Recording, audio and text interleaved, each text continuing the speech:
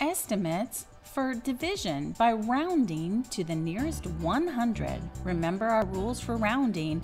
5 through 9, you go up, and 0 through 4, you go down. Estimate the answers by first rounding both numbers to the nearest 100. So if we have 1,544, we're going to round down because the 4 is telling us to go down to 1,500, and then the 475, we look at the 7 in the tens place, and that tells us to go up to 500.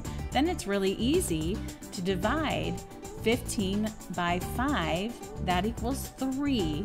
There are 3 groups of 500 in 1,500. Now let's try another. 2657 divided by 332. So 2657, the 5 tells us we need to go up.